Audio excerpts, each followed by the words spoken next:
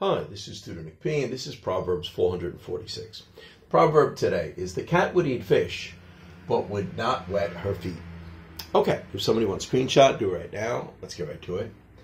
If a person says that a cat would eat fish, but would not wet her feet, it means in order to get what you want, you must be willing to take risks and bear through annoyances. It is inevitable one must make some sacrifices to accomplish what one wants. Okay, let's continue.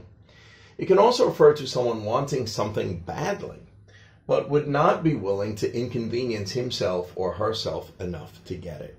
Okay, let's continue.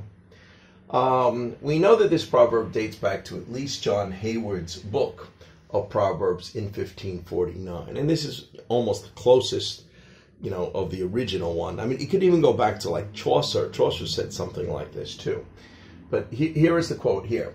The cat would eat fish and would not wet her feet. Now, of course, the spelling is slightly different. This is 1500s, remember, so I'm just reading it the way it would be read today.